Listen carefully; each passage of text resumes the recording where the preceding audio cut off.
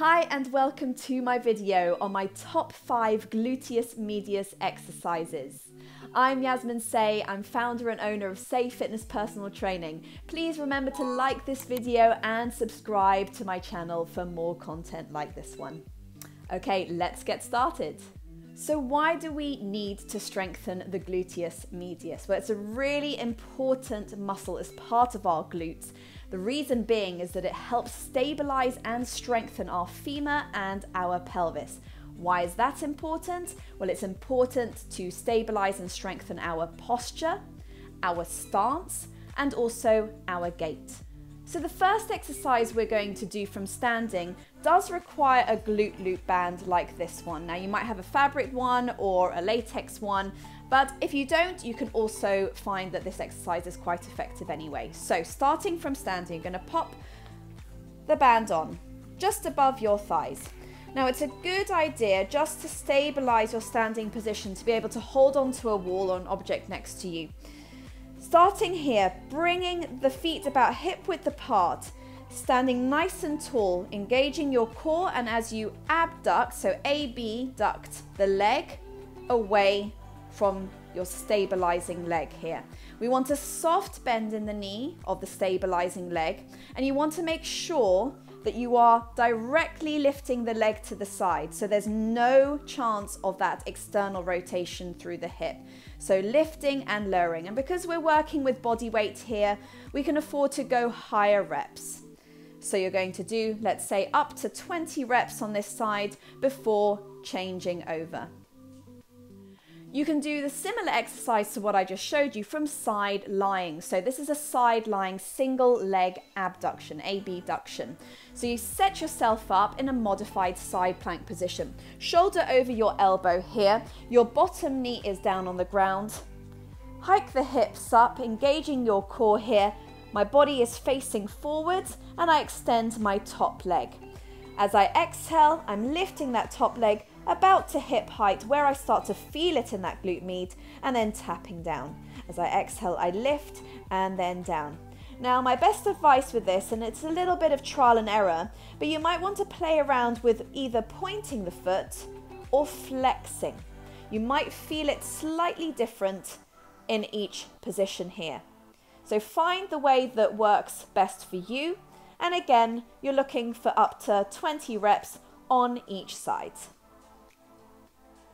The next exercise is the single leg deadlift. Now it's getting a little bit trickier now with these exercises because a single leg deadlift requires a bit of coordination and of course it helps strengthen your balance.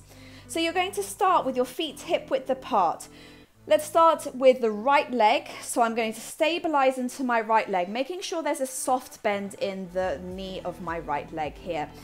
I'm going to break at the hips first. So I want to keep my pelvis in neutral here. And as I hinge forward, I'm extending that left leg back nice and strong. I get to about sort of that tabletop position here. And then as I exhale, I use my core to draw myself back up to center. So as I inhale, I'm extending that left leg back nice and strong. If I float it, then I'm definitely going to be in danger of losing my balance. So I really want to make sure I'm utilizing my core here, getting that leg nice and strong so I feel stable in this position and as I draw myself slowly back to center. For here, we're looking for, let's say, 10 reps in total before you switch to the other side, and I would go for around 3 sets in total.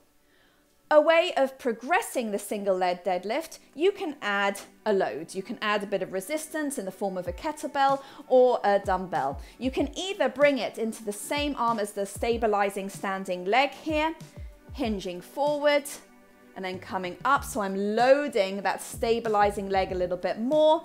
Or if you're still working on the balance element, bring it into the opposite arm. So from here, I'm a little bit more balanced throughout the exercise. For the next exercise, I'm going to show you 2 versions again, one from standing and one from all fours. The one from standing is our crab walk. So you're bringing that glute loop band just around your thighs, just above your knees. Of course, you can do this exercise without the band as well. You're going to hinge back, sitting into a semi-squat here. So I'm sitting back, weight goes into the heels, keeping my chest up, core nice and tight. From here, I'm going to sidestep alongside my mat and all the way back to the other side. Now, the important thing here is I don't want any of that external rotation. I'm keeping my feet nice and parallel. So I'm keeping that lovely tension in the band. That's why it's quite beneficial using a glute loop band or any type of a resistance band you have as you sidestep. Try and resist coming up to standing. You want to keep that time under tension. So again, you could do an exercise like this timed. So maybe start with 30 seconds, take a little pause, and then build it up to 45 seconds or a minute. Coming down to all fours now, similar exercise, but on all fours, the fire hydrants. Shoulders stacked over your wrists, hips over knees. From here, without leaning over onto my opposite side or bending my elbows, so I'm keeping very neutral here. As I exhale, I'm lifting the working leg out to the side. So I'm being very mindful not to compensate by shifting my weight onto the right side in order to get that left knee and left leg any higher. I definitely feel the resistance from the band. Again, of course, you don't have to use the band here, but I'm very mindful of keeping my core engaged and that pelvis in neutral. Rep ranges, again, you can afford to go 15 to 20 reps on each side and go for 3 sets. Clamshells are the next exercise. You may have heard of these before. It's a very popular Pilates exercise, but when done well in the correct setup. So, coming down onto your side, you can lie down onto your arm here or rest your head into your hand. More importantly is your side lying setup here. Imagine you are lined up against the wall behind you. The back of the head, the back of the rib cage, the back of the hips and the heels are in that line. So those are your touch points. I'm using a band here. Again, you don't have to use a band. If you don't have one, that's fine. Bringing your hand on your top hip here, lengthen the side of the waist. So you want to keep in a neutral position here. I don't want to be sort of slouched here with my lower waist area here, just slouching and touching the ground. So I lengthen the top hip away and it creates that little pocket of air underneath my waist. Now I know I will be using my core at the same time.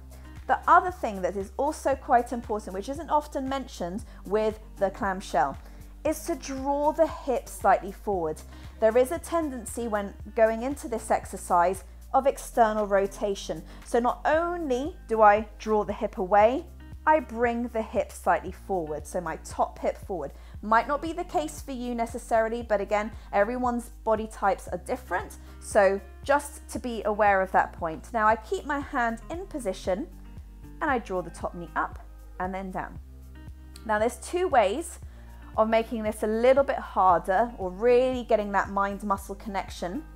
Is 1, not only bringing the hand to the hip here, but 2, making sure that there's a pause at the top.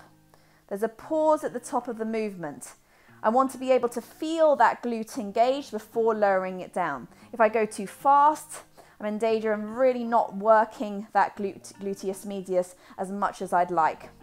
Keep the feet close together here, and then again, rep ranges, you can go 15 to 20 before changing on the other side. For the last 2 exercises, you will require a low step or a low box of some sort. Now the first exercise I'm going to take you through will be the pelvic drop, and then I'm going to show you a progression for that exercise. So I'm going to stand using my right leg very close to the side edge of my step here. I'm going to bring my hands to the sides of my hips for a little bit of stabilization, soft bend in my right knee, and then as I drop that left hip down towards the ground, I'm going to squeeze into that right glute as I draw my pelvis back to neutral. So I'm dropping down and then coming back to neutral. Now for this exercise, I want you to go really slow and steady, really feel the movement and the quality of movement. So I would suggest maybe 10 reps before switching over to the other side and then going for 3 sets in total. And the progression of that exercise would be a single leg squat. Now again, I'm going to use the same height for my step here, standing up again on that right leg. And here now requires a little bit of a deeper bend into my right knee. So as I sit the hips backwards into my squat position, I squeeze up, coming back to my standing position. So I break at the hips, weight back into that right heel, feel that engage through the glute here, and then really press the foot into the step to come back into standing. Again, very slow and steady here. It's more about the control and quality of the movement. I would repeat 10 reps on one side before changing over, and 3 sets in total. I hope you enjoyed those exercises and you found them useful. Please comment below with any questions that you have, and I look forward to seeing you in the next video. See you on the mat soon.